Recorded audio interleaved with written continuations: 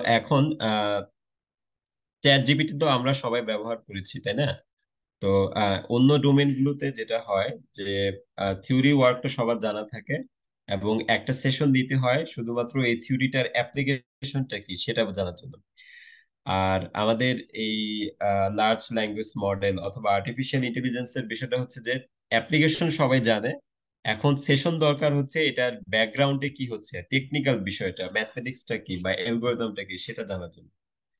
তো এখানে যারা উপস্থিত সবাই কম্পিউটার সায়েন্সের সাথে সম্পর্কিত এবং নিউরাল নেটওয়ার্ক বা আর্টিফিশিয়াল ইন্টেলিজেন্স যে কম্পোনেন্ট গুলো আছে, যেমন রিকারেন্ট নিউরাল নেটওয়ার্ক, এলএসটিএম, আর তারপরে হচ্ছে অটো এনকোডার, সেই বেসিক বিষয়গুলো আমাদের সবারই জানা। তো এই কম্পোনেন্ট গুলোর উপর বেস করে নতুন একটা কনসেপ্ট আসে অ্যাটেনশন 2014 সালে। তো আমরা সেই অ্যাটেনশন থেকে শুরু করব এবং এই যে ট্রান্সফরমার, যেটা আসলে চ্যাট জিপিটির ইঞ্জিন বা যেটার উপর বেস করে বার্ড, রোবার্টা সহ আরো অন্যান্য লার্জ ল্যাঙ্গুয়েজ মডেল গুলো আসে, আমরা অল্প সময়ে সেইটার আর্কিটেকচারটা জানার চেষ্টা করব। তো আমার আলোচনার প্রথমে আমরা যেটা কভার করব সেটা হচ্ছে নিউরাল মেশিন ট্রান্সলেশন, এবং এই নিউরাল মেশিন ট্রান্সলেশনটা কি এবং সেটা কিভাবে রিকারেন্ট নিউরাল নেটওয়ার্ক দিয়ে সলভ করা যায়, এবং এরপরে অ্যাটেনশন কি জিনিস, অ্যাটেনশনের মাধ্যমে কিভাবে আমরা নিউরাল মেশিন ট্রান্সলেশন সলভ করতে পারি, তারপরে সেলফ অ্যাটেনশন, মাল্টি অ্যাটেনশন, এরপরে ট্রান্সফর্মার আর্কিটেকচার, এবং এরপরে সবশেষে আমরা দেখব ট্রান্সফর্মারের ব্যবহার। তো শুরুতে নিউরাল মেশিন ট্রান্সলেশন দিয়ে বলি। সো নিউরাল মেশিন ট্রান্সলেশন হচ্ছে আর্টিফিশিয়াল ইন্টেলিজেন্সের ওই প্রবলেম যেখানে আমরা ল্যাঙ্গুয়েজ, ন্যাচারাল ল্যাঙ্গুয়েজ, সেটা আমরা এক ল্যাঙ্গুয়েজ থেকে অন্য ল্যাঙ্গুয়েজে ট্রান্সলেট করে থাকি সেটা। তো অতীতে আমরা যেভাবে করতাম সেটা হচ্ছে রিকারেন্ট নিউরাল নেটওয়ার্ক ব্যবহার করার মাধ্যমে। আমরা সবাই জানি রিকারেন্ট নিউরাল নেটওয়ার্কটা কি। তো এখানে আমরা দেখতে পাচ্ছি যে নর্মালি সে এটা হচ্ছে একটা ইংলিশ ল্যাঙ্গুয়েজ। তো আমরা চাচ্ছি যে ইংলিশ টু সে জার্মান আমরা ট্রান্সলেট করব। তো ইংলিশ টু জার্মান ট্রান্সলেট করার জন্য আমার আমার এই ধরনের একটা আর্কিটেকচার দরকার, যে আর্কিটেকচারটা হবে একটা অটো এনকোডার। তো অটো এনকোডার দুইটা পার্টসের সমন্বয়ে গঠিত, একটা হচ্ছে এনকোডার এবং এরপর পরবর্তী পার্টটা হচ্ছে ডিকোডার। তো এনকোডার এবং ডিকোডারে এখানে যেহেতু আমরা এখন ল্যাঙ্গুয়েজ হ্যান্ডেল করতেছি, সো আমাদেরকে সিকোয়েন্সিয়াল প্রসেস দরকার। সো আমরা জানি যে আরএনএন এ অনেক প্রকার সিকোয়েন্সিয়াল প্রসেসিং হয়, যেমন one two one, one two many. তো যাই হোক, তো আমরা এখানে ডিকোডারে মেনি টু মেনি আর্কিটেকচার নিতে হবে, বাট এনকোডারে হচ্ছে যে আমাদেরকে যে ল্যাঙ্গুয়েজটাকে আমরা ট্রান্সলেট করব সেটাকে লার্ন করতে হবে। সো আমাদের সোর্স যে ডোমেন বা আমাদের ইনপুট ডোমেন হচ্ছে ইংলিশ। তো সেটা হচ্ছে যে আমরা আহ, আহ, এটার আমাদের একটা প্যারাগ্রাফে এটাকে আমরা ট্রান্সলেট করতে চাই। সো এই প্যারাগ্রাফের ওয়ার্ড বাই ওয়ার্ড আমরা একটা এমবেডিং এর মাধ্যমে, লাইক গ্লোব অথবা ওয়ার্ড টু ওয়েব, সেই যে ডিমেনশনটা পাবো, ইনপুট ডিমেনশন বা এমবেডিং ডিমেনশন, সেই এমবেডিং ডিমেনশনের ডেটাটা আমাদেরকে রিকারেন্স সেলে দিতে হবে। ওকে। তো এভাবে আমরা দেখতে পাচ্ছি যে এটা হচ্ছে একটা রিকারেন্ট ইউনিট। সেই রিকারেন্ট ইউনিটে আমি এখানে এটার এমবেডিং ফর্মটা দিচ্ছি। তো এই প্রতিটা রিকারেন্ট ইউনিট থেকে আমরা একটা হিডেন স্টেট পাবো এবং আরেকটা আউটপুট স্টেট পাবো। বাট যেহেতু এটা এনকোডার, আমরা এখানে লার্ন করবো ইংলিশ ল্যাঙ্গুয়েজটা, সো আমাদের আউটপুট স্টেটটা প্রয়োজন নেই। তো শুধু হিডেন স্টেটটা থাকলেই হচ্ছে। এখন পরবর্তী রিকারেন্ট ইউনিটের জন্য আমরা পূর্ববর্তী যেই হিডেন স্টেট সেটাকে ইনপুট হিসেবে নিব, এবং আর আরেকটা ইনপুট হিসেবে আসবে হচ্ছে আমাদের নেক্সট ওয়ার্ডটা।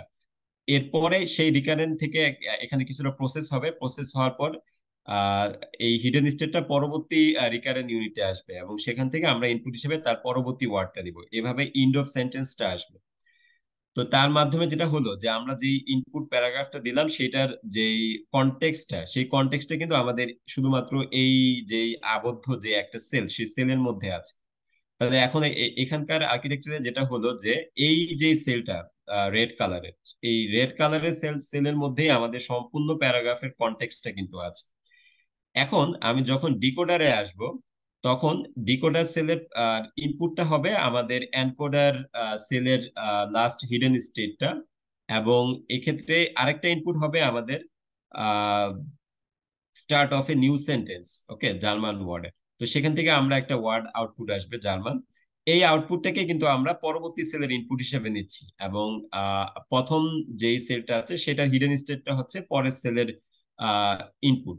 এইভাবে আমরা একের পর এক জার্মান ওয়ার্ড এক্ষেত্রে প্রেডিক্ট করতেছি, এবং সর্বশেষে ইন্ড অফ স্টেট ইন্ড অফ সেন্টেন্স টোকেনটা হবে আমাদের সর্বশেষ টোকেন।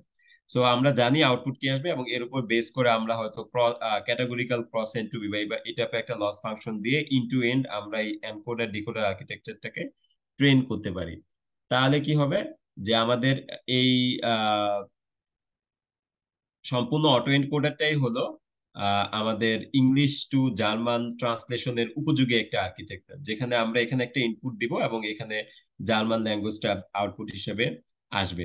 বাট এখানে একটা সমস্যা হচ্ছে যে আমি যেই ইনপুটে যেই টেক্সটটা দিচ্ছি সেই ইনপুটের টেক্সটের ফুল কনটেক্সটটা কিন্তু একটা মাত্র আরএনএন সেলের মধ্যে দিয়ে থাকতেছে, যেটাকে আমরা বোটল নেক বলতেছি। তাহলে এই বোটল নেকটা এখন প্যারাগ্রাফটা যদি খুব বড় হয়, লাইক মাল্টিপল সেন্টেন্স, তাহলেও কিন্তু সব ইনফরমেশন এই বোটল নেকেও থাকবে। আর যদি একটা মাত্র সেন্টেন্স হয় with containing couple of words, সেটাও কিন্তু এই বোটল নেক সেলের মধ্যেই থাকতেছে। সো এটা হচ্ছে একটা সমস্যা, যেটার জন্য আমাদের পারফরমেন্স ইমপ্রুভ হচ্ছে না। তো আমরা দেখি যে রিকারেন্ট নিউরাল নেটওয়ার্কের মাধ্যমে যদি আমরা এই মেশিন ট্রান্সলেশনের টাস্কটা সম্পন্ন করতে চাই, সেক্ষেত্রে আমাদের অনেকগুলো প্রবলেম ফেস করতে হয় বা অনেকগুলো ইস্যু রাইজ হয়। তার মধ্যে প্রথম সমস্যা হচ্ছে সেই বোটল নেকের সমস্যা, কারণ আহ, আহ, এক্ষেত্রে সম্পূর্ণ প্যারাগ্রাফের কনটেক্সটটা শুধুমাত্র আমি একটা সেলের মধ্যে রাখতেছি। আর আরেকটা সমস্যা হচ্ছে যে এখানে আমরা এটাকে প্যারালেল করতে পারতেছি না। ফর এক্সাম্পল, এটা হচ্ছে আমাদের একটা রিকারেন্ট ইউনিট। সো রিকারেন্ট ইউনিটের যদি আমরা প্রথম সেলটা দেখি, তাহলে প্রথম সেলের যে ইনপুট সেটা কিন্তু তার পূর্ববর্তী সেলের হিডেন স্টেটের উপর ডিপেন্ড করতেছে। সিমিলারলি এক্স টি মাইনাস 1, এই সেলের যে ইনপুট সেটা কিন্তু এক্স টি মাইনাস 2 এর হিডেন স্টেটের উপর ডিপেন্ড করতেছে। তো যেহেতু একটা আরেকটার উপর ডিপেন্ডেন্ট, এটা অনেকটা সিরিজ সার্কিট। সো তাহলে সেক্ষেত্রে সমস্যাটা হচ্ছে যে আমরা এটা কিন্তু প্যারারেলি সম্পূর্ণ করতে পারতেছি না। তাহলে ট্রেনিংও প্যারারেলি করা যাচ্ছে না, টেস্টিংও প্যারারেলি করা যাচ্ছে না।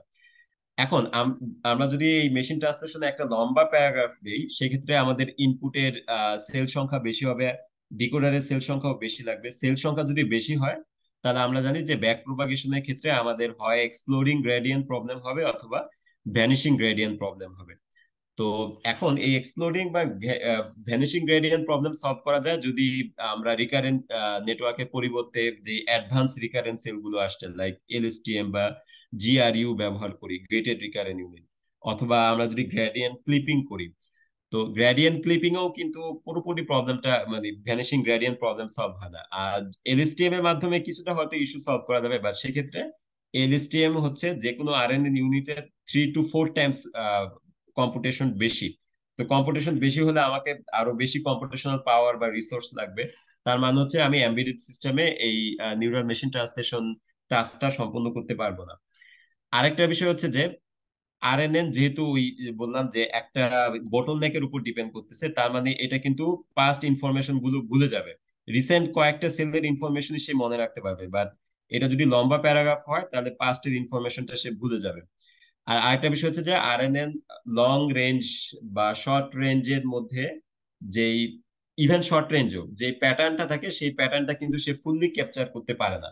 আরএনএন ওইভাবে ডিজাইন করা হয় নাই যাতে করে সে পরিপূর্ণভাবে প্যাটার্ন গুলো ক্যাপচার করতে পারে, কারণ এই ক্ষেত্রে কোনো এক্সপ্লিসিট মডেলিং নাই।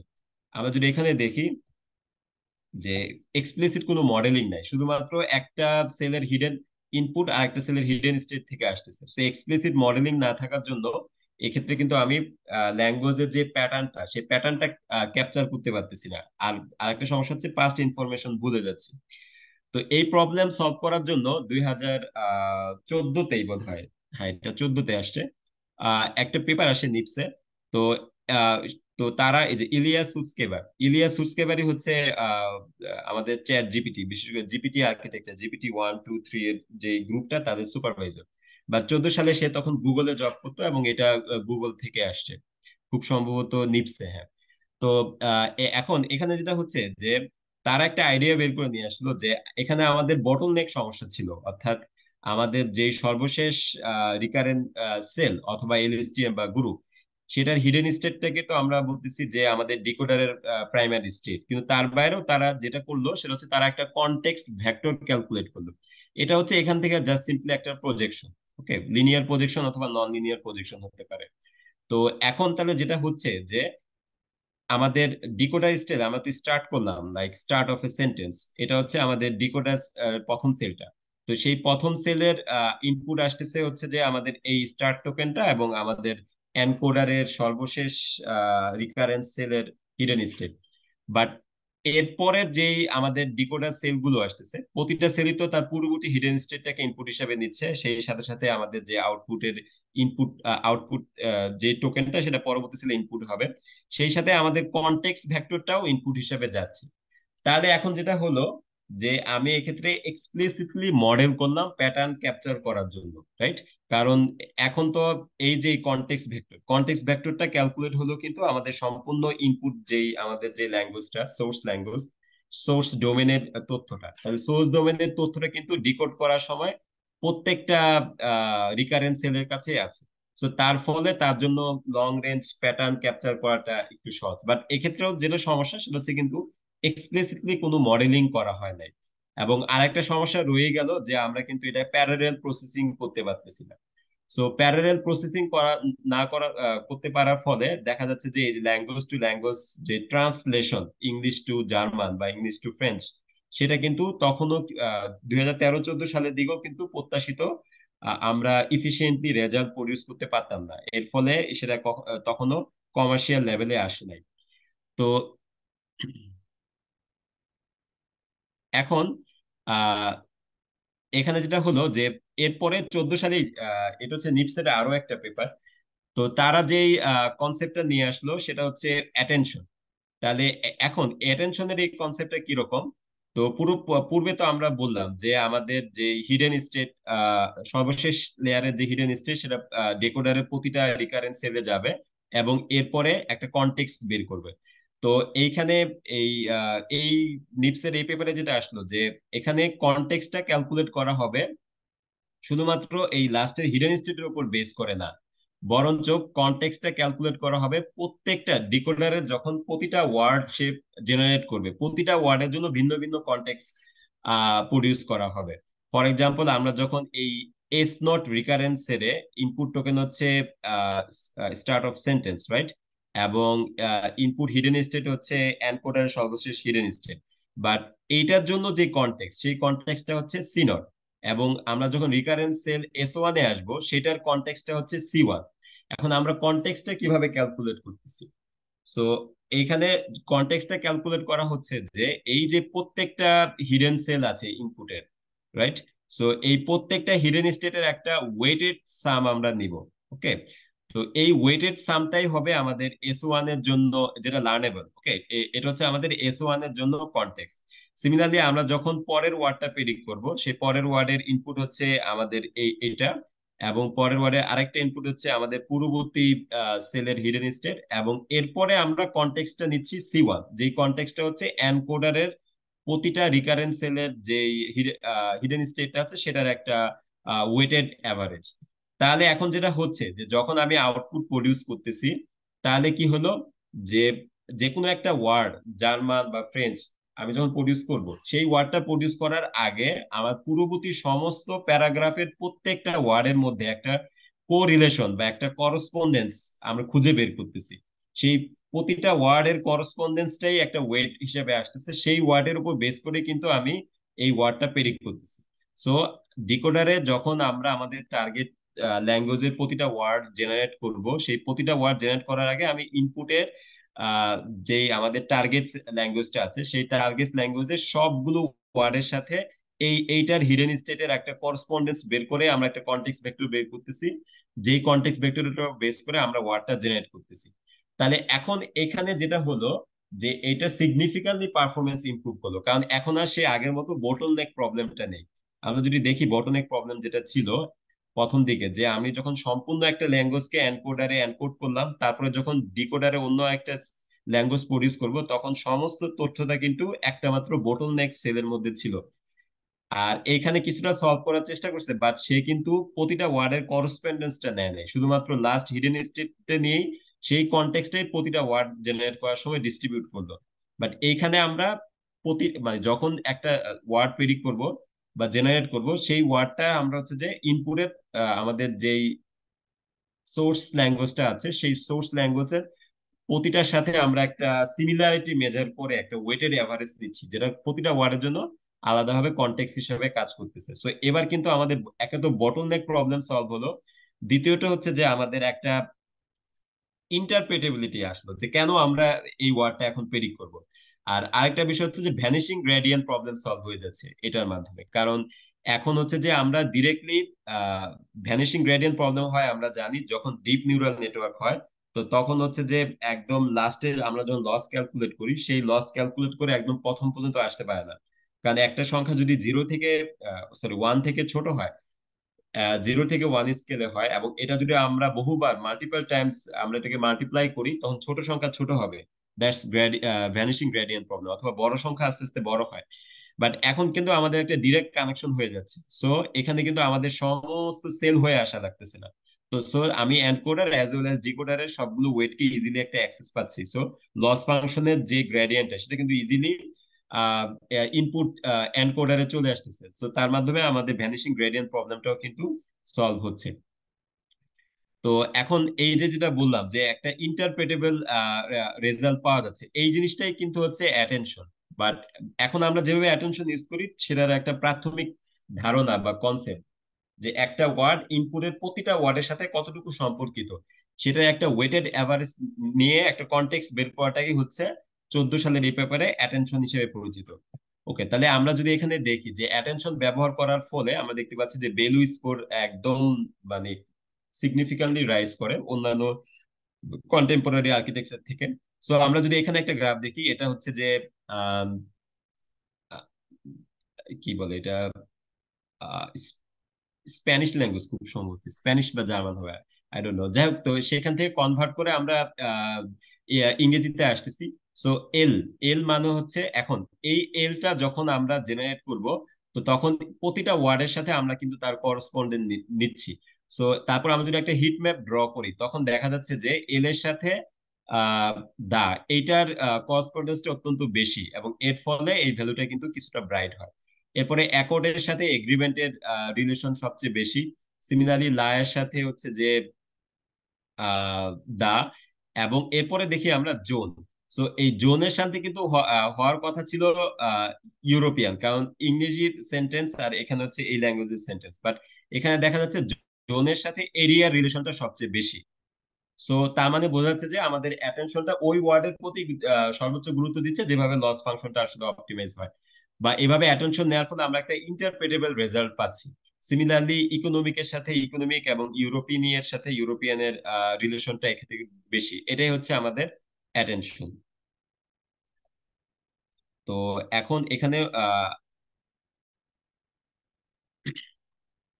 সো অ্যাটেনশনের মাধ্যমে ডিকোডার নিজ থেকেই ফিগার করতে পারে যে ইনপুটের কোন ওয়ার্ডের প্রতি তাকে বেশি অ্যাটেন্ড করতে হবে, কারণ এখানে আমরা একটা সিমিলারিটি স্কোর নিচ্ছি। বাট এখন প্রবলেম কিন্তু একটা রয়ে গেল, সেই প্রবলেমটা হচ্ছে যে আমরা কিন্তু এটাকে প্যারারেল করতে পারি নাই। সো এটা কিন্তু কম্পিউটেশনালি এখনো ইফিশিয়েন্ট হচ্ছে না ইমপ্লিমেন্ট করার জন্য। সো এটাকে যদি আমাদের প্যারারেল করতে হয়, তাহলে ফার্স্ট যেটা করতে হবে সেটা হচ্ছে যে এই যে আমাদের যে রিকারেন্স যেটা আছে একটা হিডেন স্টেটের সাথে আর একটা হিডেন স্টেটের সম্পর্ক, সেটা কিন্তু আমাদের এই রিকারেন্সটা দূর করতে হবে। এবং এই রিকারেন্সটা দূর করার জন্যই, ফর এক্সাম্পল এখানে যদি আমরা দেখি যে এন, সেই এই এনটা হচ্ছে কিন্তু অ্যাপেলের উপর ডিপেন্ড করতেছে, বা আই এর পরে এই ওয়ার্ডটা আসবে। সো এইখানে যে একটার পর একটা ওয়ার্ড আমরা মানে রিকারেন্সটা আছে সেইটা কিন্তু আমরা দূর করতে পারতেছিলাম না। এইটা না করা পর্যন্ত আমরা ইনপুটটাকে প্যারারেল করতে পারবো না। আর প্যারারেল করতে না পারলে আমাদের কম্পিউটেশনালি ইফিশিয়েন্ট আর ট্রান্সলেশন আর্কিটেকচার বের করাও পসিবল না। বাট এরপরে আমরা একটা মডিউল দেখবো সেলফ অ্যাটেনশন, যেটা আসলে এই অ্যাটেনশন থিমটার উপরে বেস করে আমরা একটা কম্পোনেন্ট হিসেবে নিয়ে আসছি একটা লেয়ার, সেলফ অ্যাটেনশন লেয়ার, যেটা কনটেক্সটের উপর অ্যাটেনশন ম্যাগাজিনিজমের উপর বেস করে কনটেক্স স্পেসিফিসিটি এমবেডিং তৈরি করে। তো সেই সেলফ অ্যাটেনশনের মাধ্যমে কিন্তু আমরা এখন এই রিকারেন্সের পরিবর্তে প্যারারেলি অপারেশন গুলো সলভ করতে পারি। ফর এক্সাম্পল এখানে আমরা যদি দেখি আমাদের যে ইংলিশ ওয়ার্ডটা ছিল আই এইট অ্যান অ্যাপল, তো এই ওয়ার্ড গুলোকে আমরা প্রথমে embedding layer like word two ভ্যাক বা গ্লোবের মাধ্যমে আমরা এমবেডিং ভেক্টরটা নিয়ে নিলাম। লেটস সে সেটা এমবেডিং ভেক্টর হচ্ছে H0। সিমিলারলি 8 এর H1, N এর জন্য H2, অ্যাপেলের জন্য H3।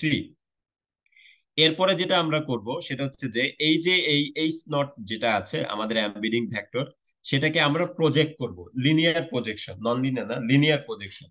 সো এখন একটা ইনপুট ভেক্টরকে আমরা এই সেলফ অ্যাটেনশনে টোটাল 3 বার প্রজেক্ট করি। ওকে। সো তিনটা আমরা দেখতে পাচ্ছি এখানে 3টা ম্যাট্রিক্স মাল্টিপ্লিকেশন ডাব্লিউ কিউ, সেটা হচ্ছে যে আমরা ডাব্লিউ কিউ এর মাধ্যমে প্রজেক্ট করব। প্রজেক্ট করার পরে আমরা এখান থেকে কোয়ারি পাচ্ছি, বা এটা হচ্ছে কোয়ারি ইনপুট ভেক্টর। এরপরে আরেকবার যদি প্রজেক্ট করি তাহলে সেটা হচ্ছে কি ভেক্টর, এবং আরেকবার প্রজেক্টের মাধ্যমে আমরা ভ্যালু পাচ্ছি। সো যে কোনো একটা ইনপুট ভেক্টরকে আমরা আমরা কি কোয়ারি এবং ভ্যালু পাই যদি এটাকে আমরা 3 বার লিনিয়ার প্রজেকশন করি 3টা ভিন্ন ভিন্ন ম্যাট্রিসেস এর মাধ্যমে।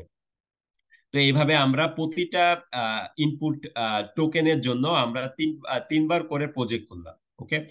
এরপরে কি করব, আমরা প্রথমে যে কোনো একটা ওয়ার্ড নিব, লেটস সে আই, প্রথমটা, তো প্রথমটার কোয়ারি আমরা নিব। এরপরে প্রথমটার কোয়ারি থেকে এখানে কিন্তু আমরা কোনো রিকারেন্স নেটওয়ার্ক ব্যবহার করতেছি না, সো এটার কোনো রিকারেন্স নাই, এটা সম্পূর্ণ প্যারারেলি হবে। প্রথমটা আমরা কোয়ারি এবং অ্যাটেনশনের উপর বেস করে। সো প্রথমটার আমরা কোয়ারিটা নিলাম কিউ নট, এবং এই কিউ নট কে আমরা অন্য যেই আমাদের টোকেন গুলো আছে অন্য টোকেনের কি এর সাথে আমরা একটা সিমিলারিটি বের করব। এবং মজার বিষয় হচ্ছে কিউ নট হচ্ছে এই কে নট অর্থাৎ নিজের সাথে নিজেরও একটা সিমিলারিটি সে বের করবে। তো এর আগে প্রথমে যখন এই পেপারটা আসে তখন তারা একটা অ্যাটেনশন ফাংশন ব্যবহার করতো, যে ফাংশনটা একটা এমএলপি ছিল, বাট পরবর্তীতে আর বিভিন্ন রিসার্চে দেখা গেল যে এমএলপি পরিবর্তে সিম্পল ডট প্রোডাক্ট সিমিলারিটি, এরা আরো অনেক similarity like cosine similarity, canonical correlation, but পরবর্তী দেখা গেল যে সিম্পল ডট প্রোডাক্ট যেটা সেই ডট প্রোডাক্টই ইফেক্টিভ। সো এখানে আমরা অ্যাটেনশন ফাংশন বলতে বেসিক্যালি ডট প্রোডাক্ট বোঝাচ্ছি। আমরা সবাই জানি ডট প্রোডাক্ট কি জিনিস, আমরা এটা স্কুল থাকতে পড়ে আসছি। সো এই কিউ নোটের সাথে কে নোটের একটা ডট প্রোডাক্ট হবে, কিউ নোটের সাথে K1, K2, K3, K4, তা আমরা একটা ডট প্রোডাক্ট নিলাম। এখন ডট প্রোডাক্ট নিচ্ছে কি জন্য, ডট প্রোডাক্ট নিলে কিন্তু রিলেশনটা পাওয়া যায়। সো আমরা জানি যে দুইটা ভেক্টরের ডট প্রোডাক্ট হচ্ছে সেই দুইটা ভেক্টরের অ্যামপ্লিটিউডের মাল্টিপ্লিকেশন ইনটু কস থিটা। এখন কস থিটা, থিটার মান যদি 0 হয় তাহলে হচ্ছে এটা 1। সো দুইটা ভেক্টর যদি অ্যালাইন হয় তাহলে কিন্তু থিটার মান 0 হবে, তার মানে সেক্ষেত্রে আমরা সর্বোচ্চ পরিমাণ সিমিলারিটি পাবো। আর দুইটা ভেক্টর যদি ডিসিমিলার হয় তাহলে তারা পরস্পর পারপেন্ডিকুলার, পারপেন্ডিকুলার হলে কস 90, তার মানে এটা হচ্ছে 0, তার মানে তাদের মধ্যবর্তী কোনো রিলেশন নাই। সো ভ্যালু যত বেশি হবে তাদের মধ্যে সিমিলারিটি তত বেশি হবে। তো এইভাবে আমরা প্রথম ওয়ার্ডের কোয়ারির সাথে তার নিজের কতটুকু সিমিলারিটি, পাশের টোকেনের কতটুকু সিমিলারিটি, এটার কতটুকু সিমিলার, মানে প্রতিটা টোকেনের সিমিলারিটি কতটুকু সেটা আমরা বের করলাম। এখন এই যে আমি সিমিলারিটিটা বের করলাম সেই সিমিলারিটিটা হচ্ছে আননর্মালাইজড, কারণ দেখা যাচ্ছে যে কোনো একটা টোকেনের জন্য ভ্যালু বেশি, কোনো একটা টোকেনের জন্য ভ্যালু কম, তাহলে এটাকে আমাকে নর্মালাইজড করতে হবে। সো নর্মালাইজ করার জন্য বেটার একটা ওয়ে হচ্ছে জাস্ট সিম্পলি সফট ম্যাক্স এর মধ্যে দিয়ে ইয়ে করা। সফট ম্যাক্স মানে হচ্ছে যে লগারিদমের মাধ্যমে এটাকে আমরা নর্মালাইজড করে নিয়ে আসলাম। তো তাহলে আমরা কি করব, একটা প্রবাবিলিটি ডিস্ট্রিবিউশন পাচ্ছি যেখানে এই যে আমরা সিমিলারিটি স্কোরটা বের করলাম সেটা এখন প্রবাবিলিটি স্কোর হয়ে যাবে। দ্যাট ইজ এই প্রতিটা ওয়ার্ডের জন্য প্রবাবিলিটি সাম করলে 1 হবে। তো এখন এই যে আমরা প্রবাবিলিটি স্কোরটা পেয়ে গেলাম এটাকেই কিন্তু আমরা অ্যাটেনশন স্কোর বলতে পারি।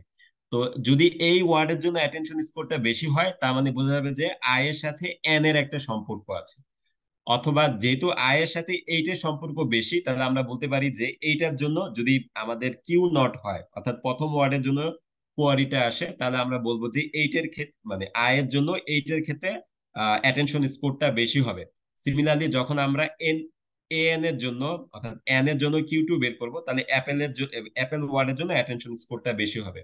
অর্থাৎ প্রতিটা ওয়ার্ডের জন্য অন্যান্য ওয়ার্ডের করসপন্ডেন্সটা আমরা বের করতেছি। ওকে, তাই অ্যাটেনশন স্কোরটা আমরা পেয়ে গেলাম। এরপরে যেটা করতে হবে সেটা হচ্ছে যে এবার আমরা চাচ্ছি যে সেটা ভ্যালুটা বের করা, দ্যাট মিনস আমরা আরেকবার প্রজেক্ট করতে চাচ্ছি। সো এই যে V0 V1 এগুলো কিন্তু প্রতিটা টোকেনের একটা প্রজেকশন, সেই প্রজেকশনকে আমরা সেই অর্থাৎ অ্যাটেনশন স্কোরকে সাথে মাল্টিপ্লাই করে এটাকে আমরা সাম দিব। তার মানে হচ্ছে এখানে বলতেছি attention weighted some of values. তো এই জিনিসগুলো হচ্ছে অ্যাটেনশন ওয়েটেড। যে প্রতিটা অ্যাটেনশন ওয়েটের সাথে যদি ভ্যালুকে গুণ দেই তাহলে অ্যাটেনশন ওয়েটেড ভ্যালু, আর এরপরে আমরা যদি সবগুলো সাম নেই তাহলে সাম অফ অ্যাটেনশন ওয়েটেড ভ্যালুস, তাহলে এইটাই হচ্ছে আমাদের আই এর জন্য আউটপুট। ওকে, তার মানে এই কিসের আউটপুট? Self অ্যাটেনশনের output. ওকে, এটা হচ্ছে দ্যাট ইজ এক প্রকার প্রজেকশন বা সেলফ অ্যাটেনশনের আউটপুট। সিমিলারলি এরপরে আমরা Q1 কোয়ারি নিব এবং তারপরে সিমিলার স্কোরের মাধ্যমে আমরা O1 বের করব, Q2 এর জন্য O2 বের করব। এটা এটাই হচ্ছে সেলফ অ্যাটেনশন লেয়ার। এখানে আমাদের কোনো রিকারেন্ট এলএসটিএম দরকার হচ্ছে না, অর্থাৎ প্রত্যেকের সাথে প্রত্যেকের অ্যাটেনশন মেকানিজমের মাধ্যমে কিন্তু আমরা সেটার প্রজেকশনটা বের করে ফেলতে পারতেছি। ওকে, এরপরে আরেকটা কনসেপ্ট আসছে, সেটা হচ্ছে মাল্টি হেড অ্যাটেনশন। এখন আমরা তো অ্যাটেনশনটা বুঝলাম, মাল্টি হেড অ্যাটেনশন আবার কি? সো মাল্টি হেড অ্যাটেনশন হচ্ছে যে মাল্টিপল টাইমস আমরা এই আহ, এই প্রিভিয়াসলি যেটা বলে আসলাম যে অ্যাটেনশন স্কিম, মাল্টিপল টাইমস আমরা এই অ্যাটেনশন স্কিমটা নিব। অর্থাৎ প্রতিটা ইনপুট টোকেনের জন্য আমরা যে কি কোয়ারি ভ্যালু বের করতেছি সেটা হচ্ছে আমরা মাল্টিপল টাইমস ভিন্ন ভিন্ন সেট ব্যবহার করব।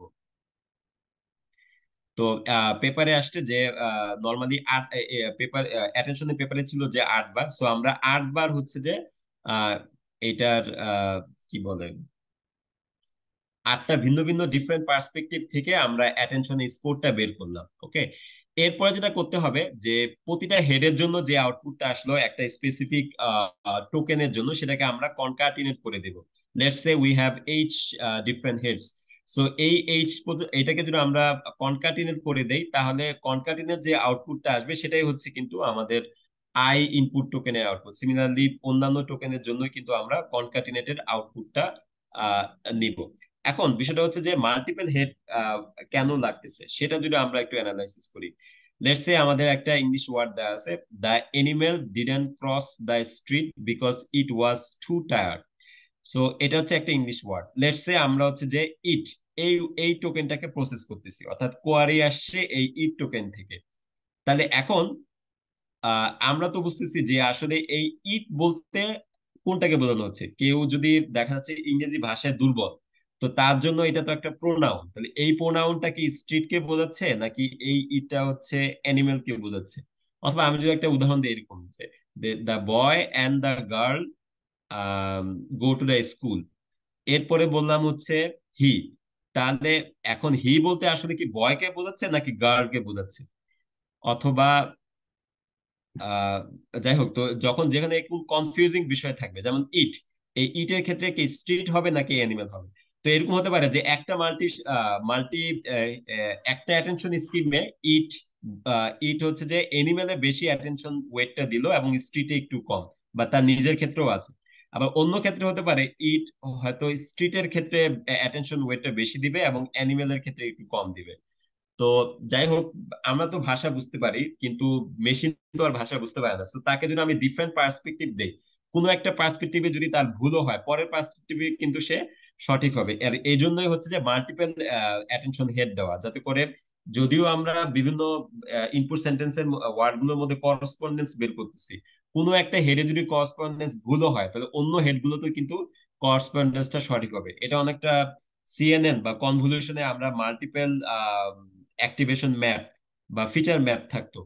কোনো একটা ফিচার ম্যাপ হয়তো বা ভিন্ন ভিন্ন কার্নেলের ফাংশন গুলো সম্পন্ন, কেউ হয়তো এইচ, কেউ হয়তো কন্ট্রোল, কেউ হয়তো কালার প্রতি সেন্সিটিভ। সিমিলারলি এখানেও আমরা যদি মাল্টিপল হেড নেই তাহলে different attention mechanism, different different যে পার্সপেক্টিভ গুলো আছে সেই পার্সপেক্টিভ গুলোকে তারা এটা ভাবে ফিচার ম্যাপটা তৈরি করে।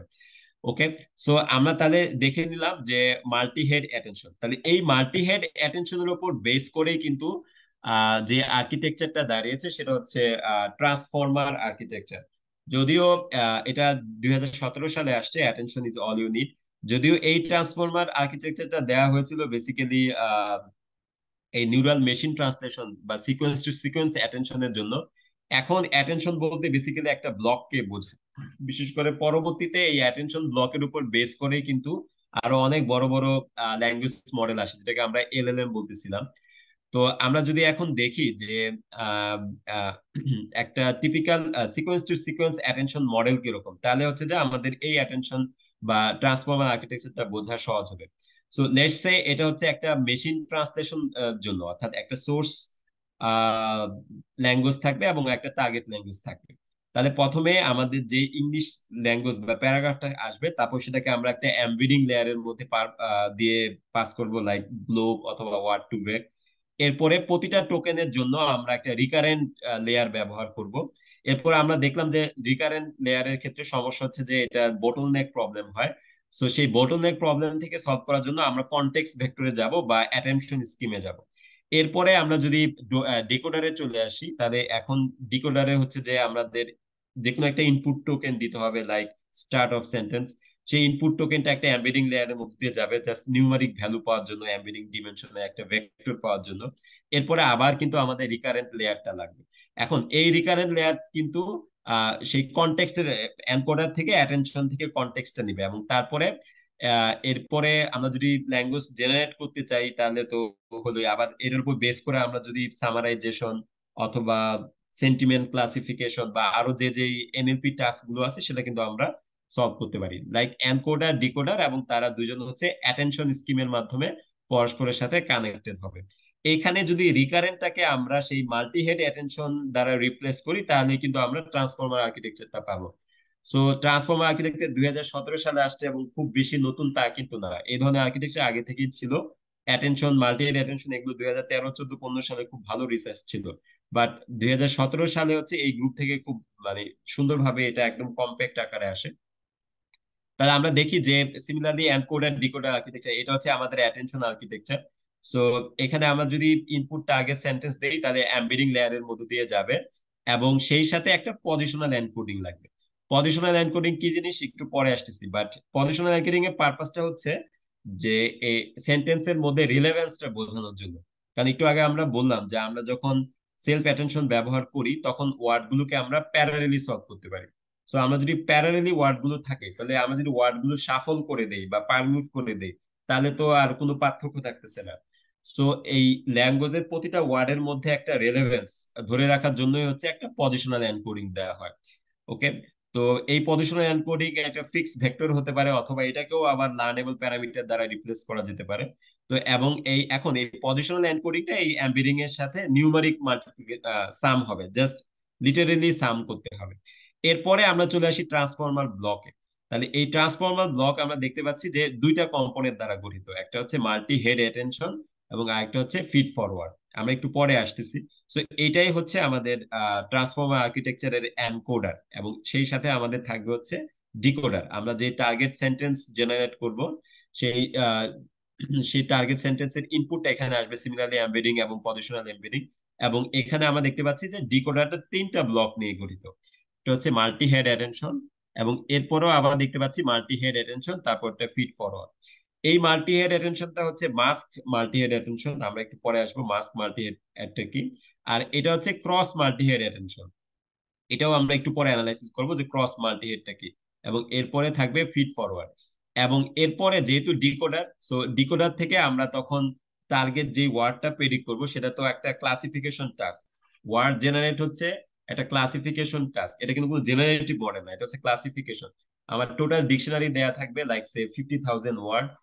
তো আমি যে ইন্ডেক্সটা প্রেডিক্ট করবো তাহলে তার মানে আমি ওই ওয়ার্ডটাকে বোঝাচ্ছি। তো লাস্টে একটা সফটম্যাক্স লেয়ার ব্যবহার করতে হবে আমার ডিকশনারি সাইজে, সেখান থেকে আমি আউটপুট প্রবাবিলিটিটা পাবো। ওকে। এটা আর কি। আর মাল্টি হেড অ্যাটেনশন যেটা বলে আসলাম সে সিমিলার মাল্টি হেড অ্যাটেনশন হচ্ছে এটা। ওকে, তাহলে আমরা এবার ট্রান্সফর্মার আর্কিটেকচারের এনকোডার পার্টে চলে আসলাম। সো আমরা যদি 2017 সালের পেপারটা পড়ি তো তাদের পেপারে এইটা হচ্ছে ট্রান্সফর্মার ব্লক। তো টোটাল এরকম 6টা ব্লক ছিল। আর এখানে ডিমেনশনটা হচ্ছে 512। যেহেতু আমরা একের পর এক ব্লক অ্যাড করবো, সো আমাদের ডিমেনশন যদি চেঞ্জ হয়ে যায় তাহলে তো আর এটার মধ্যে কোনো সমন্বয় থাকতেছে না। সো প্রতিটা ব্লকেই ডিমেনশন সেম। এর ফলে যেটা আমাদের জন্য সুবিধা হলো যে আমরা মাল্টিপল ব্লক চাইলে বাদও দিতে পারবো অথবা এক্সট্রা অ্যাডও করতে পারবো, কারণ প্রতিটা ব্লকের ইনপুট এবং আউটপুট ডিমেনশন সেম। তো এখন এখানে যেটা হচ্ছে যে আমাদের যে ইনপুট টোকেন গুলো সেই ইনপুট টোকেন গুলোকে আমরা ইন্ডিভিজুয়াল ভেক্টর আকারে দিতে পারি, বাট অফকোর্স আমরা যে লাইব্রেরি গুলো ব্যবহার করি যেমন টেনসরফ্লো বা পাইটর্চ, তার কম্পিউটেশনাল এফিসিয়েন্সির জন্য সবগুলো ইনপুট টোকেনকে একটা ম্যাট্রিক্স হিসেবে দেওয়া হয়। তো তারপরে ইনপুট এমবেডিং এর মধ্য দিয়ে যাবে। এখন প্রিভিয়াসলি আমরা ইউজ করতাম ওয়ার্ড টু ভেক বা গ্লোব। এখন এখানে যেটা হচ্ছে যে আমরা ওয়ার্ড টু ভেক বা গ্লোবের পরিবর্তে যেটা দেখা গেল যে ফিক্সড এমবেডিং ডিমেনশনের পরিবর্তে আমরা যদি এমবেডিংটা লার্ন করে নেই, তাহলে সেটা আরো বেশি ইফিশিয়েন্ট হয় এবং এটাতে কম্পিটিশনাল পারফরমেন্স আরো ভালো আসে। সো এইখানে লার্নেবল প্যারামিটার এবং এইটার ব্যাখ্যাটা অ্যাপেন্ডিক্সে দেওয়া আছে, এটা খুব বেশি প্রয়োজন নেই আমাদের জানার। যাই হোক, এটা হচ্ছে জাস্ট সিম্পলি একটা linear projection, simple linear projection, কোনো নন লিনিয়ারিটি নেই। সো মানে রেলু টেলু লাগবে না, শুধু লিনিয়ার পজিশন এবং সেই সাথে একটা পজিশনাল এনকোডিং এখানে অ্যাড করা হচ্ছে। ওকে, পজিশনাল এনকোডিং একটু পরে আসতেছি।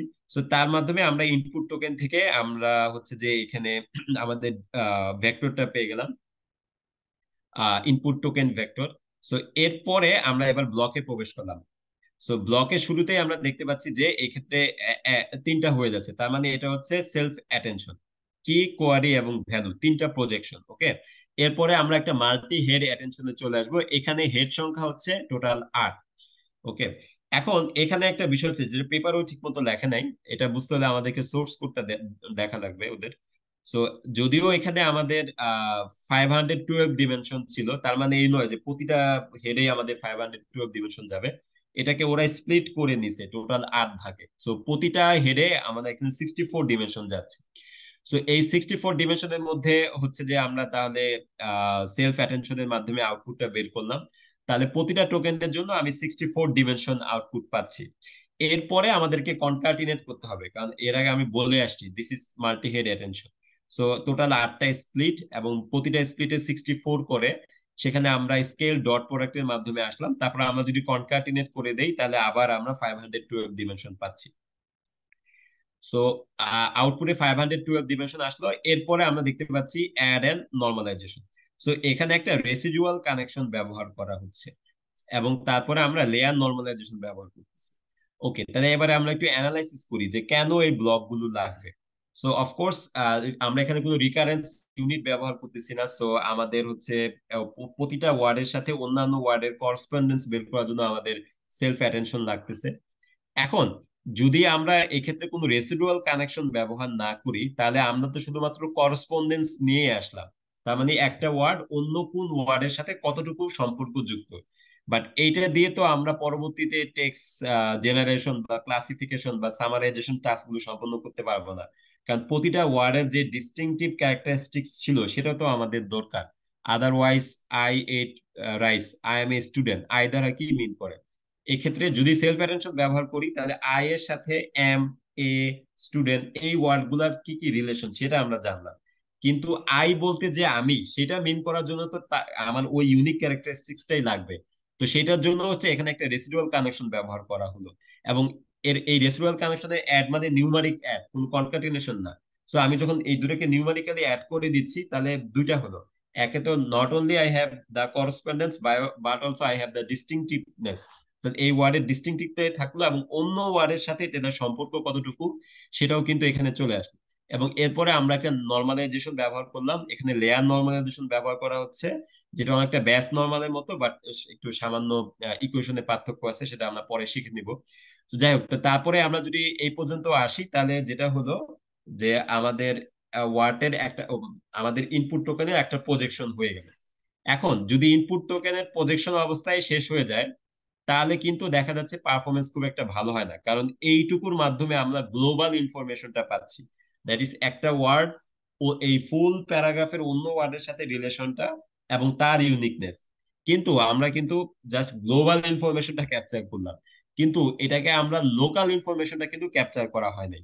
সো লোকাল ইনফরমেশন ক্যাপচার করার ক্ষেত্রে আরো অনেক উপায় থাকতে পারে। বেস্ট ওয়ে এবং সবচেয়ে কম্পোজিশনালি এফিশিয়েন্ট ফ্লেক্সিবল হচ্ছে প্রজেক্ট করা। সো আমরা যদি আবার প্রজেক্ট করি তাহলে আমরা এক্সট্রা আরেকটু ইনফরমেশন পাবো। সো এখানে আরেকবার প্রজেক্ট করা হচ্ছে ফিড ফরওয়ার্ড নেটওয়ার্কের মাধ্যমে। সো এই ফিড ফরওয়ার্ডটা বেসিক্যালি দুইটা লিনিয়ার লেয়ার এবং মাঝখানে একটা রেলু থাকবে। সো এখানে একটা মজার বিষয় হচ্ছে যে 512 থেকে প্রথমে আমরা এটা 4 গুণ, অর্থাৎ 2048 ডিমেনশনের প্রজেক্ট করি, লিনিয়ার প্রজেকশন। এরপর একটা নন লিনিয়ার ইউনিট থাকবে, এখানে বোধহয় রেলু ব্যবহার করা হয়েছে।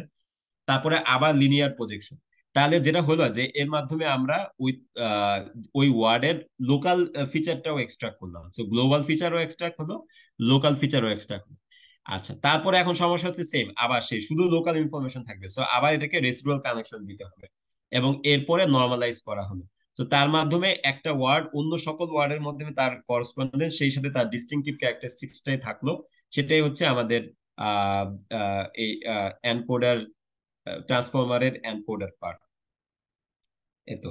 তো এবার আমরা ডিকোডার পার্টে চলে আসি। সেম এখানেও আমরা দেখতে পাচ্ছি যে output embedding, positional embedding, transformer block এবং ওয়ার্ড, আমাদের টার্গেট ডোমেনে ওয়ার্ড প্রেডিক্ট করার জন্য লিনিয়ার লেয়ার। সো এই ট্রান্সফরমার ব্লকটা হয়তো ভিতরে দু একটা কম্পোনেন্ট চেঞ্জ, বাট ওভারঅল এটা একটা ট্রান্সফরমার ব্লক, এবং এই ব্লকটাই এন টাইমস আসবে, এখানে এন হচ্ছে 6। সো আমরা একটু দেখি প্রথম থেকে। সো প্রথমে আমরা একটা ইনপুট টোকেন দিব, লাইক স্টার্ট অফ সেন্টেন্স, এবং সেটা আউটপুট এমবেডিং এর মধ্যে দিয়ে যাবে। এটা কিছুই না, একটা লিনিয়ার প্রজেকশন। এরপরে আমরা পজিশনাল এনকোডিং অ্যাড করলাম, জাস্ট এটা কিন্তু numerical add, just plus addition. এরপরে আমরা এবার প্রবেশ করলাম হচ্ছে ভিতরে, ব্লকের ভিতরে। এবার আমরা দেখতে পাচ্ছি এখন যে সিমিলারলি আবার তিনটা ব্রাঞ্চ হলো, কি, কোয়ারি এবং ভ্যালু।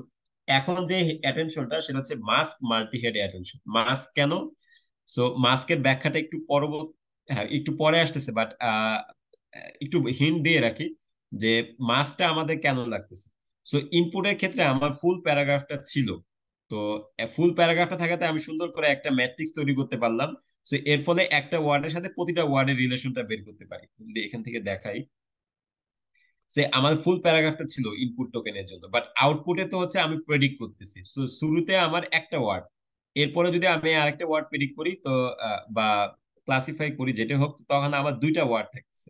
সো দেখা যাচ্ছে যে আমি যেই ওয়ার্ডে আছি সেই ওয়ার্ডের লেফট সাইডের ওয়ার্ড গুলো আছে, আর রাইট সাইডের ওয়ার্ড গুলো তো এখনো আমার জেনারেট করা হয় নাই, তাই না? একদম সর্বশেষে যখন আসবে তখন সবগুলো ওয়ার্ড থাকবে। কিন্তু যখন আমি ওয়ার্ড জেনারেট করা শুরু করলাম, এখানে থাকলে যেটা হচ্ছে আমার শুধুমাত্র একটা ওয়ার্ড জেনারেট করছি, আর একটা হচ্ছে এখন এই লেয়ারের মধ্য দিয়ে যাবে।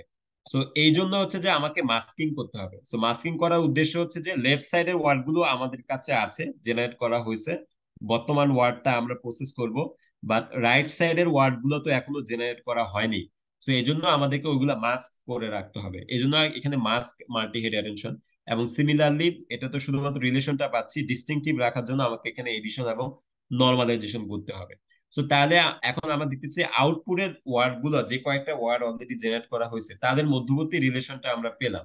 ওকে, এখন যেটা হলো সেটা হচ্ছে যে এবার আমরা পরের দেখতে পাচ্ছি যে আরেকটা মাল্টি হেড অ্যাটেনশন, বাট এই মাল্টি হেডটা হচ্ছে ক্রস মাল্টি হেড অ্যাটেনশন। এখানে কি এবং ভ্যালুটা আসবে হচ্ছে এনকোডার থেকে। ওই যে বললাম যে ওই আমরা এখান থেকে দেখে আসছিলাম অ্যাটেনশনের যে কনটেক্সট ভেক্টরটা আমরা এনকোডার থেকে নিচ্ছি, আর আউটপুট দিয়ে আমরা ওয়ার্ড জেনারেট করতেছি। সো আমাদের কনটেক্সট ভেক্টরের জন্য আমাদের কোয়ারি এবং ভ্যালুটা আসবে হচ্ছে এনকোডার থেকে, এবং কিটা হচ্ছে আমাদের ইনপুট টোকেনটা। তো এভাবে আমরা আরেকটা মাল্টি হেড অ্যাটেনশন ব্যবহার করব এগেইন। এটাকে ডিস্টিংটিভ বজায় রাখার জন্য আমাকে রেসিডুয়াল কানেকশন এবং নর্মালাইজেশন করতে হবে, এবং এরপরে লোকাল ফিচার এক্সট্রাক্ট করার জন্য ফিড ফরওয়ার্ড লেয়ার, এবং এরপরে আবার এডিশন এবং নর্মালাইজেশন। তো তার মাধ্যমে আবার আমরা 512 ডিমেনশনাল প্রতিটা টোকেনের জন্য পাচ্ছি। সো যে পর্যন্ত আউটপুট টোকেন আসলো সবগুলো টোকেনের জন্য 512 ডিমেনশন পেলাম। এবার হচ্ছে যে আমাদের ক্লাসিফাই করতে হবে, সে আমাদের ফুল ডিকশনারিটা আছে লাইক 50,000 ওয়ার্ড বা 20,000 ওয়ার্ড, তাহলে এই লিনিয়ার লেয়ারটা হচ্ছে 20,000 ডিমেনশন। এরপর আমরা সফট মিক্স করে আমরা তাহলে আউটপুট ডিকশনারির একটা প্রবাবিলিটি ডিস্ট্রিবিউশন পাবো। সো এই প্রবাবিলিটি ডিস্ট্রিবিউশনে যে ওয়ার্ডের জন্য প্রবাবিলিটিটা বেশি আমরা সেই ওয়ার্ডটাই প্রেডিক্ট করবো, যেটা পরের টাইম স্টেপে ইনপুট টোকেন হিসেবে কাজ করবে। আর এর বাইরে অন্য সবগুলো একদম এনকোডারের মতোই, যেগুলো পেপারে দেওয়া আছে, লাইক 6টা করে ব্লক থাকবে, এবং প্রতিটা ট্রান্সফরমার ব্লকের ইনপুট আউটপুট ডিমেনশন আছে 512। বাট এখানে দুইটা মাল্টি হেড অ্যাটেনশন, একটা ফিড ফরওয়ার্ড, আর এনকোডারে একটা মাল্টি হেড অ্যাটেনশন, একটা ফিড ফরওয়ার্ড ছিল। ওকে, সো এখন এখানে একটা বিষয় আমরা দেখলাম যে স্কেল ডট প্রোডাক্ট ইউজ করা হচ্ছে। তো কেন আমরা স্কেল ডট প্রোডাক্ট ইউজ করব, নর্মাল ডট প্রোডাক্টটা কেন? সো বা সিমিলারিটি ম্যাট্রিকের জন্য আমরা কেন ডট প্রোডাক্ট ব্যবহার করতেছি? এটা আগে বললাম যে এমপেরিক্যালি পাওয়া গেছে যে অন্য প্রায় সব প্রকার সিমিলারিটি ফাংশন দিয়ে দেখা গেছে যে সিম্পল ডট প্রোডাক্টের পারফরমেন্সই ভালো। বাট সেটাকে অফকোর্স, যদিও এটা আননর্মালাইজ, বাট এটাকে আমাদেরকে স্কেলড করে নিতে হবে। সো নর্মালি কোয়ারি ভেক্টরের ডিমেনশন রুট দ্বারা এটাকে আমরা প্রথমে স্কেল করে নিই, তারপর সেটা আননর্মালাইজ থাকে, সফটম্যাক্স এর মাধ্যমে এটাকে আমরা নর্মালাইজড করে নিচ্ছি। সো স্কেল ডট প্রোডাক্টের মূল কারণ হচ্ছে এটাকে ফাস্টার করতে হবে। আর আরেকটা সমস্যা হচ্ছে যে কোয়ারি এবং কি কে আমরা যখন ডট প্রোডাক্ট নেই তখন এইটার ভ্যালু যে কত হবে আই ডোন্ট নো। সো এখন আহ, কোনো একটা টোকেনের জন্য হয়তো কম হতে পারে, কোনো একটা টোকেনের জন্য বিশাল বড় হয়ে যাবে। সো এটাকে নর্মালাইজড করা দরকার। এই জন্য হচ্ছে যে কোয়ারি ডিমেনশনের স্কোয়ার রুট দ্বারা এটাকে আমরা নর্মালাইজ করে নিচ্ছি। এর বাইরেও আরো কয়েকটা ব্যাখ্যা আছে, আমার হাতে সময় নেই, আমি ওদিকে যাচ্ছি না। যাই হোক, তো স্কেল ডট প্রোডাক্ট করে নিলে, তো এটা হচ্ছে কোয়ারি, এটা হচ্ছে কি, এবং যে কোনো একটা কম্পোনেন্ট হচ্ছে যা সিম্পল ম্যাট্রিক্স মাল্টিপ্লিকেশন, যেটা আমরা সবাই জানি। এখানে আহ, কিছুটা যদি আমরা প্রোগ্রামেটিক্যালি ইমপ্লিমেন্ট করতে চাই, সো যেটা থিওরিটিক্যালি বললাম, থিওরির পাশে প্রোগ্রামেটিক্যালি ইমপ্লিমেন্ট করার জন্য আমাদের ডিমেনশন গুলা, বিশেষ করে স্প্লিটটা বোঝা দরকার। আদারওয়াইজ পেপার পড়লে আমরা এটা ভুল করে ফেলবো, ওদের কোড গুলা দেখতে হবে। সো সোর্স, এটা হচ্ছে সোর্স কোডের ব্যাখ্যা থেকে নেওয়া যে কিভাবে আসলে স্প্লিটটা করে সেটা। সো লেটস সে আমাদের একটা ইনপুট ওয়ার্ড দেওয়া আছে, 4টা ওয়ার্ড। সো এই 4টা ওয়ার্ডের জন্য আমরা এমবেডিং ডিমেনশন থেকে এটুকু পেলাম, এটা হচ্ছে আমাদের সিকোয়েন্স। তো এবার এটাকে কিন্তু আমাদের 3বার প্রজেক্ট করতে হবে, জাস্ট সিম্পল তিনটা প্রজেকশন। সো 3টা প্রজেকশন করে আমরা কি কোয়ারি এবং ভ্যালুটা পাচ্ছি। এবার যেটা করতে হবে যে প্রতিটা কি কোয়ারি এবং ভ্যালুর জন্য আমাদেরকে স্প্লিট করা লাগবে। সো 512 ডিমেনশন যদি হয় এবং আমরা যদি 8টা হেডে দেই, তাহলে এই 512 কে টোটাল 8বার স্লাইস করতে হবে। তার মানে হচ্ছে যে এখানে 64 ডিমেনশন হচ্ছে। যদিও এইটা আসলে ট্রান্সফরমারের নলেজের একদম বাইরে চলে যায় যে এমবেডিং ডিমেনশনকে কেন স্প্লাইস করব। বাট ওরা এটা স্প্লাইস করে দেখেছে যে আসলে পারফরমেন্স খুব ভালো আসে। যদিও আমার মনে হয় যে 512 ডিমেনশনই 8বার প্রজেক্ট করে ট্রাই করা হয়েছিল, বাট এটা খুব বেশি চেঞ্জ হয় না। যাই হোক, তো টোটাল একটাই 512 ডিমেনশন থাকবে এবং এটাকে 8বার স্প্লিট করতে হবে। এবং এরপরে আমরা যদি একটা অ্যাটেনশন লেয়ারের মধ্যে দিয়ে পাস করি, তখন হচ্ছে যে আহ, আহ, আমাদের এই আউটপুট ডিমেনশনটা আসবে এইটা। আর আরেকটা বিষয় সেটা হচ্ছে মাস্ক মাল্টি হেড অ্যাটেনশনের বিষয়টা। সো আমরা এটা বিশেষ করে ডিকোডার লেয়ারে লাগবে। একটু আগে আমরা বললাম যে ডিকোডারে তো আমরা ডান পাশের ওয়ার্ড গুলো এখনো জেনারেট বা প্রেডিক্ট করি নাই, আমরা হচ্ছে বা পাশের ওয়ার্ড গুলো প্রেডিক্ট করা হয়েছে। আর আরেকটা বিষয় হচ্ছে যে যেহেতু আমরা পাইটর্চ বা টেনসর ফ্লো লাইব্রেরি ব্যবহার করব, সো এক্ষেত্রে আমাদের যে ইনপুট টোকেন গুলো আছে সেটা তো আমরা একবারেই দিচ্ছি একটা ম্যাট্রিক্স ফরম্যাটে। সো আমরা যদি ম্যাট্রিক্স ফরম্যাটে একবারেই দেই, সেক্ষেত্রে আমাদের বা সাইডের ওয়ার্ড গুলো থাকতেছে, কিন্তু ডান পাশের ওয়ার্ড গুলো কিন্তু থাকতেছে না। লেটস সে আমার টোটাল 4টা ওয়ার্ড আছে, you R welcome, okay, so and PAD. So এখানে আমাদের 4টা ওয়ার্ড আছে। তো প্রতিটা ওয়ার্ড কিন্তু হচ্ছে যে আবার তার নিজের সাথে এবং বাদ বাকি 3টার সাথেও কিন্তু সিমিলারিটিস করে আসবে। এটাই হচ্ছে কিন্তু কিউ ট্রান্সপোজ কে। তো তার মানে আমাদের 4x4 একটা ম্যাট্রিক্স। এখন যখন আমি প্রথমে লেটস সে আমি এখন ইউ এর জন্য জার্মানটা পেরি করে ফেলছি, এখন আর এর জন্য করব। তো তার মানে আমি যখন আর এ থাকবো, তখন আমার শুধুমাত্র 2টা আউটপুট আছে, তাই না? এখন যখন ওয়েলকামে থাকবো তখন আমার 3টা, আর যখন পিএডি তে থাকবো তখন আমার কিন্তু 4টায়, মানে পেছনে সবগুলোই স্কোর আছে। সো আমরা যদি এদিকে এইভাবে লক্ষ্য করে, কি ফর এক্সাম্পল এটা হচ্ছে আমাদের স্কেল স্কোর। তো এটাকে আমরা মাস্কিং করব কিভাবে? আমরা যখন প্রথম রোতে থাকবো, তো শুধুমাত্র ওই রোটাই কিন্তু আমাদের ডিকোডারের প্রেজেন্ট আছে, আর বাদ বাকি গুলো নেই। সো বাদ বাকি গুলোকে আমরা এখানে 0 দিব। সো তারপরেরটার জন্য 2টা ওয়ার্ডের জন্য আছে, সো 2। সিমিলারলি আমরা যখন 3 নম্বর ওয়ার্ডটা প্রেডিক্ট করবো, 3টা ওয়ার্ড আছে, পরেরটা নেই। এখন এখানে যেহেতু আমরা সফট ম্যাক্স এর মধ্য দিয়ে পাস করতেছি, সো আমাদেরকে এখানে নেগেটিভ ইনফিনিটি দিতে হবে, কারণ আমরা জানি ই to the power negative infinity মানে হচ্ছে 1/e⁻∞, 1/∞ মানে হচ্ছে 0। সো যেহেতু আমরা সফট ম্যাক্স এর মধ্য দিয়ে দিব, তো এই জন্য হচ্ছে যে আমরা এখানে আহ বা পাশের ওয়ার্ড গুলো হচ্ছে নেগেটিভ ইনফিনিটি এবং ডান পাশের গুলোতে স্কোর ভ্যালু থাকবে। কারণ এটাও ডিপেন্ড করে যে মাসটাকে আমরা মাল্টিপ্লাই করতেছি নাকি সাম করতেছি। সো দুই ভাবেই করা যায়। সো এটা হচ্ছে আমাদের মাল্টি হেড অ্যাটেনশন। সো এক্ষেত্রে মাল্টি হেড অ্যাটেনশনের মাসটাকে আমরা মাল্টিপ্লাই করতে পারি। সো যদি মাল্টিপ্লাই করি, তো সেক্ষেত্রে হচ্ছে যে আমাকে এইভাবে দিতে হবে 1 এবং নেগেটিভ ইনফিনিটি। আর যদি আমরা প্লাস করি, তাহলে হচ্ছে যে এডিশনের ক্ষেত্রে আমাদের বাঁ পাশে গুলো 0 দিতে হবে, যাতে এই স্কোরটা চেঞ্জ না হয়, আর ডান পাশের ওয়ার্ড গুলোকে আমাদের নেগেটিভ ইনফিনিটি দিতে হবে। এবং ওভারঅল এই সামটাকে আমরা যদি এমবেডিং ডিমেনশনের রুট দ্বারা ভাগ করি, তাহলে কিন্তু আমরা মাস্ক মাল্টি অ্যাটেনশন পাচ্ছি। এবং এইভাবে not only encoder but also even ডিকোডারের ক্ষেত্রেও কিন্তু আমরা প্যারালাইজ করতে পারতেছি। সো এটা তখন জিপিইউ তে ইমপ্লিমেন্ট করা যাবে এবং এটা আরো অনেক বেশি ফাস্টার হবে। ওকে, তারপরে আহ আরেকটা বিষয় জানা দরকার যেটা একদমই বলা হয় নাই, সেটা হচ্ছে যে পজিশনাল এমবেডিং। সো একটু আগে যে আমরা বলে আসলাম যে আর অ্যাটেনশনের মাধ্যমে কিন্তু এখানে কোনো রিকারেন্স থাকতেছে না। সো যেহেতু এক্ষেত্রে কোনো রিকারেন্স নাই, সো এটা কিন্তু আমরা প্যারালেলি করতে পারতেছি। বাট সমস্যা হচ্ছে যে এই যে আমাদের এই ওয়ার্ড গুলো, প্রতিটা ওয়ার্ড কিন্তু ইন্ডিভিজুয়ালি একদম সিমিলার ক্যালকুলেশনের মাধ্যমে হচ্ছে, এবং একটা ওয়ার্ড আর একটা ওয়ার্ডের হিডেন স্টেটের উপর ডিপেন্ড করে না। সো তার মানে হচ্ছে ইভেন এই ওয়ার্ড গুলোকে আমি যদি পারমিউট বা শাফল করে দেই, সেক্ষেত্রেও কিন্তু একই রকম আউটপুট আসবে। বাট ল্যাঙ্গুয়েজের একটা প্যাটার্নই তো হচ্ছে এটার স্ট্রাকচার। সো স্ট্রাকচার ইম্পর্টেন্ট, স্ট্রাকচারের ইনফরমেশনটা অত্যন্ত ইম্পর্টেন্ট। অ্যান অ্যাপেল এটা একটা তথ্য বহন করে। এখন যদি এরকম হয় an eight I Apple, so এই পারমিটের জন্য তো আমি সিমিলার রেজাল্ট চাই না।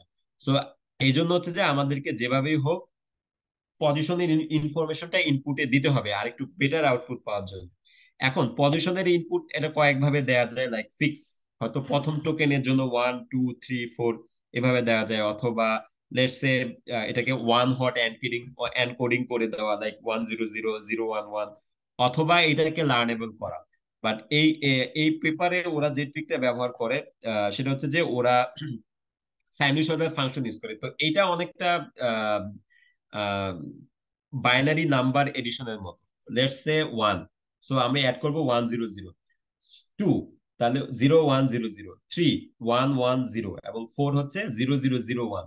সো এখন এইটা কিভাবে সম্ভব? এই যে সাইন আর কোস ফাংশন, এখানে পজিশন মানে হচ্ছে যে আমাদের কত নম্বর টোকেন নম্বর, এবং আইটা হচ্ছে যে কোন বিটের জন্য। এখানে আমাদের ফুল এমবেডিং ভেক্টর আছে, লেটস সে 512, তাহলে এই আই এর মান হচ্ছে 0 থেকে 511 পর্যন্ত, আর পজিশন হচ্ছে আমাদের টোকেনের সংখ্যা। সো আমাদের এইখানে যেটা হচ্ছে যে এই যে আমাদের এলিমেন্ট সংখ্যা লাইক 1 3 5, তার জন্য আমরা সাইন সরি কস ব্যবহার করব, অর্থাৎ অড নাম্বার পজিশন বা এলিমেন্টের ইন্ডেক্সের জন্য আমরা কস ফাংশন, এবং ইভেন ফাংশনের জন্য আমরা সাইন ফাংশন ব্যবহার করব। এখন এখানে দেখা যাচ্ছে যে একটা ভালো, সো পজিশনের ইয়েটা যদি বেশি হয় পজিশন, তাহলে আমাদের সাইনের মানটাও কিন্তু আহ বেশি হচ্ছে। আচ্ছা, এটা বেটার হয় যদি আমরা গ্রাফটা দেখি, বাট এটা অ্যাপেন্ডিক্সে বিস্তারিত দেওয়া আছে। সো শুরুতে যখন আয়ের মান ছোট হবে তখন একটা হাই ফ্রিকোয়েন্সি সাইন এবং কস কার্ভ পাওয়া যাবে। সো এই হাই ফ্রিকোয়েন্সি ইন্ডিকেট করতেছে যে উপরের দিকে, লাইক ওয়ান হট এনকোডিং এর মতো, যে আমরা লাইক 1 0 0 আমরা পাওয়ারটা মানে এডিশনটা বেশি হবে, এবং এরপরে আয়ের মান যত বেড়ে যাবে ততই হচ্ছে যে মানটা আসলে কমে যাচ্ছে। মানে বিষয়টা হচ্ছে যে আমাদের একটা এমবেডিং ভেক্টর আছে, লেটস সে প্রথমটা। তো প্রথমটার জন্য যদি আমি ওয়ান হট এনকোডিং হিসেবে পজিশন ওয়ান যোগ করি, লাইক 1 0 0 0 0, সেক্ষেত্রে সমস্যা হচ্ছে যে এলিমেন্ট ওয়ান প্রথম ইন্ডেক্সটাই ওয়ান পাচ্ছে আর বাকিগুলো সবাই জিরো পাচ্ছে। এর ফলে যেটা হচ্ছে আমার এমবেডিং ভেক্টরটাই কারাপ্টেড হয়ে যাচ্ছে। এই জন্যই ওরা একদম ফ্রিকোয়েন্সি কার্ভ করে, লাইক ইউনিফর্ম ডিস্ট্রিবিউশন আকারে সম্পূর্ণ 512 ভেক্টরেই কিন্তু এলিমেন্টটা অ্যাড করতেছে, যার ফলে পজিশন ভেক্টরটা পারফেক্টলি এমবেড হচ্ছে। আচ্ছা যাই হোক, এটা পেপারে অ্যাপেন্ডিক্সে দেয়া আছে, আমি অবশ্যই এখানে অ্যাড করি নাই। যাই হোক, তো এখন এখানে আমরা চলে যাই কিভাবে ডিকোডারের আউটপুটটা আসে সেটা। সো ডিকোডারের আউটপুট কিন্তু সেই ক্ষেত্রে আমরা, যেহেতু এখানে আমরা একবারে প্যারালেল করতে পারতেছি না, কারণ হচ্ছে যে এখানে যে আউটপুটটা আমরা জেনারেট করব তার উপরে ডিপেন্ড করবে। বাট আমাদের কাছে যখন যে কয়টা ওয়ার্ড আছে সেই কয়টা ওয়ার্ডকে নিয়েই কিন্তু আমরা প্যারালেল প্রসেসিং করতেছি মাস্ক মাল্টি হেড অ্যাটেনশনের মাধ্যমে। সো এখন যদি আই এবং এরপরে এম আসবে, বাট এই দুইটাকে নিয়ে কিন্তু আমরা প্যারালেল প্রসেসিং করতেছি। এরপরে আমরা থার্ড ওয়ার্ডের জন্য ওয়েট করলাম, এ আসলো, এবার এই তিনটাকে নিয়ে কিন্তু আমরা প্যারালেল প্রসেসিং করতেছি। এভাবেই আমরা হচ্ছে কিন্তু ট্রান্সলেশনের কাজটা সম্পন্ন করে থাকি। এবং এনকোডারের যেই আউটপুটটা ছিল সেটা এখান থেকে কি এবং ভ্যালুটা কিন্তু ডিকোডারের ক্রস মাল্টি হেড অ্যাটেনশনে আসতেছে। সো এইভাবে আমরা ল্যাঙ্গুয়েজ ট্রান্সলেশনের কাজটা করে থাকি। সো আমরা যদি সামারি চলে আসি, যে এই যে ট্রান্সফর্মার বা মাল্টি হেড অ্যাটেনশন বা self attention mechanism, attention layer বা ট্রান্সফর্মার ব্লক, এটা হচ্ছে এক প্রকার প্যারাডাইম শিফট। এই প্যারাডাইম শিফটের মাধ্যমে not only it replace RNN but also it replace CNN. Even কিন্তু ট্রান্সফরমার এখন আমাদের কম্পিউটার ভিশনেও ব্যবহার করা হচ্ছে, এবং এটা পারফেক্টলি সিএনএন কে রিপ্লেস করে ফেলছে, লাইক ভিআইটি, ভিশন ট্রান্সফরমার। এবং এটা অন্য আর্কিটেকচার থেকে পারফেক্টলি বেটার এবং সিগনিফিক্যান্টলি ফাস্টার সময় এটাকে ট্রেন করা যায়, বাট যদিও কম্পিউটেশনাল পাওয়ারটা বেশি, এবং এটা প্যারালাল, এটাকে প্যারালাইজ করা যাচ্ছে, যার কারণে এটা কম্পিউটেশনালি এফিশিয়েন্ট। এবং শুধুমাত্র টেক্সটের মধ্যে কিন্তু এই আর্কিটেকচার সীমাবদ্ধ নেই, এটা ইমেজ, অডিও এবং ভিডিওতেও কিন্তু আমরা এই আর্কিটেকচারটা ব্যবহার করতে পারি। ওকে, আমাদের শেষ স্লাইড এটা। তো এখন আমি তো সম্পূর্ণটাই ট্রান্সফর্মার বললাম, তাহলে জিপিটিটা, দ্যাট ইজ চ্যাট জিপিটি কোথায়? চ্যাট জিপিটি হচ্ছে কমার্শিয়াল টুল, যেটা এই 2-1 বছর আগে আসলো। তার আগে থেকে যখন জিপিটি আসে প্রায় 2017-18 সাল থেকে, তখন থেকেই কিন্তু এটা আসলে প্রম্পট আকারে ছিল অনলাইনে, বাট তখন পারফরমেন্স খুব একটা ভালো ছিল না, সেজন্য কমার্শিয়ালি আসে নাই। বাট জিপিটি 3 এর পর থেকে পারফরমেন্স খুব ভালো আসে, এবং 3.5 দিয়ে বোধ হয় চ্যাট জিপিটি নামে অনলাইনে সবার জন্য ইউজ করার জন্য উন্মুক্ত করে দেয়। তো যাই হোক, তো জিপিটি আর কিছুই না, সেটা হচ্ছে যে আমরা দেখতে পাচ্ছি যে ট্রান্সফরমার, সেই ট্রান্সফরমারের ডিকোডার পার্ট। এবং জিপিটির মতো আরো একটা অ্যালগরিদম আছে, সেটা হচ্ছে বার্ড। বার্ড বার্ডটা হচ্ছে ট্রান্সফরমারের এনকোডার পার্ট। সো কিছুই না, আমরা যা পড়ে আসলাম ট্রান্সফরমার, সেটা এনকোডারটাই হচ্ছে বার্ড, যেটা গুগলের। এবং এই যে ডিকোডার পার্ট, যেটা সেই ডিকোডার পার্টটা হচ্ছে GPT, generative pre training transformer, generative pre train transformer. তো এখানে আমরা একটু দেখি যে আসলে এখানে একটা চার্টের মতো দেয়া আছে। শুরুতে 2017 সালে যখন ট্রান্সফরমার আসলো, তখন তার মাল্টি হেড অ্যাটেনশনে হেড সংখ্যা ছিল 8, ব্লক সংখ্যা ছিল 6, হিডেন ডিমেনশন হচ্ছে 512। আর ট্রেনিং সেট, আসলে এটার প্যারামিটারটা হচ্ছে মোস্ট প্রবাবলি 35 মিলিয়ন, এখানে দেওয়া হয় নাই। সো এইটা ট্রেন করবে কিভাবে? আমাদের যদি P100 এনভিডিয়া জিপিইউ থাকে, তো এটাকে আমরা যদি 8টা ব্যবহার করতে পারি, তাহলে এটা ট্রেন করতে সময় লাগবে 3.5 ডে, বা 3 থেকে 4 দিনের মতো। এরপরে ট্রান্সফরমারের ডিকোডার পার্ট, শুধুমাত্র জেনারেটিভ পারপাসে অটো রিগ্রেসিভ অবজেক্টিভ ফাংশন ব্যবহার করে আসলো জেনারেটিভ প্রি ট্রেনিং ট্রান্সফরমার, এটাও 17-18 সালের দিকে। তার হেড সংখ্যা হচ্ছে 12, ব্লক সংখ্যা 12, এবং হিডেন ডিমেনশন হচ্ছে 768। এটাতে তখন প্যারামিটার ছিল 110 মিলিয়ন। এবং এইটাতে আমরা যদি 8টা জিপিইউ ব্যবহার করি, তাহলে সময় লাগবে হচ্ছে 1 মাস। বাট আমরা যদি 80টা জিপিইউ ব্যবহার করি, তো তখন সময় আরো অনেক কমে যাবে। তো এটা স্টুডেন্ট লেভেলে সম্ভব না, এগুলো বড় কোম্পানির পক্ষে আসলে ট্রেন করা সম্ভব। এরপর আসলো গুগলের বার্ট। বার্টের আবার 3টা আছে, bird base, medium, large. So bird large হচ্ছে 16টা হেড, 24টা হচ্ছে এটার ব্লক সংখ্যা, এবং এটা দেখতে পাচ্ছি 340 মিলিয়ন। বাট এইটা হচ্ছে জাস্ট টেক্সট সামারাইজেশন করার জন্য, কারণ এটা হচ্ছে এনকোডার দিয়ে তৈরি, আমরা জাস্ট এমবেডিং ভেক্টরটা পাবো। আমাদের যেটার প্রতি এখন আগ্রহ বেশি, সেটা হচ্ছে জিপিটি 2। সো জিপিটি 2 আসলো জিপিটি 1 এর পরে। এটা হেড সংখ্যা হচ্ছে 25, টোটাল 48টা ব্লক নিয়ে গঠিত, এবং হিডেন ডিমেনশন হচ্ছে 1600। এবং এটার প্যারামিটার কিন্তু খুব বেশি না, like million, billion, 1 billion, 1.5 billion. But এটা হচ্ছে কি, যে 32টা TPU, tensor processing unit V3 ব্যবহার করা লাগবে, এবং সময়টা এখানে দেওয়া হয় নাই, যেটা আসলে, এবং এটাতে ট্রেন করা হয়েছে 40 জিবি ডেটা এবং প্রায় 10 billion token. 40 GB text data, আমরা নর্মালি 40 জিবি ডেটা বলতে তো নর্মালি ভিডিও বোঝাই, কিন্তু টেক্সট ডেটা 40 জিবি, হিউজ। এরপরে আসলো জিপিটি 3। সো জিপিটি 3 আমরা এখানে দেখতে পাচ্ছি যে এটার প্যারামিটার হচ্ছে 175 মিলিয়ন। এটাকে যদি আমরা ট্রেন করি, তাহলে 8টা V100 জিপিইউস যদি আমরা ব্যবহার করি, তাহলে 36 ইয়ার সময় লাগে।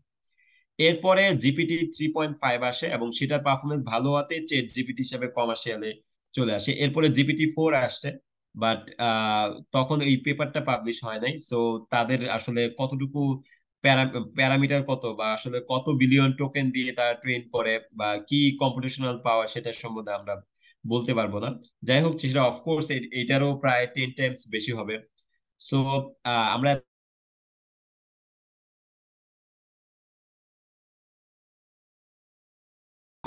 ডিকোডার এবং transformer basically self attention, multi attention component. ঠিক আছে, আমার আলোচনা এই পর্যন্তই ছিল, 1 ঘন্টা হয়ে গেছে। সবাইকে পার্টিসিপেশন করার জন্য আন্তরিক শুভেচ্ছা।